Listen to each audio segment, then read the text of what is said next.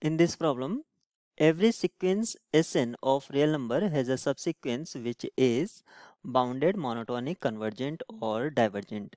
There are 4 options. If we consider a sequence Sn as e raised to the power n, then this sequence is not bounded, or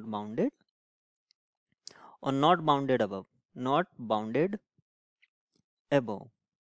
You can say more precisely, not bounded above. And if you take subsequence of Sn is also not bounded. So option A discarded.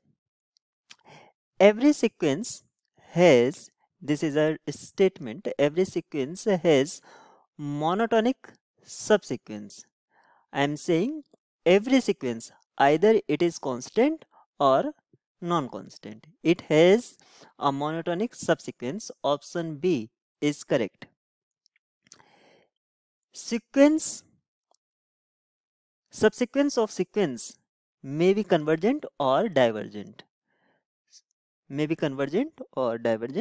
So this option C is not true, and also D is not correct.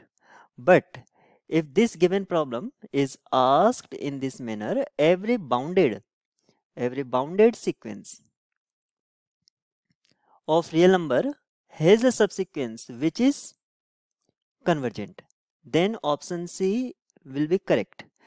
This comes from the statement of Bolzano-Weierstrass statement that says every infinite bounded set has a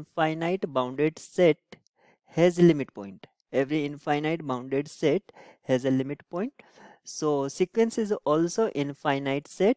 Also, if sequence becomes bounded, then it will be convergent because it has a limit point.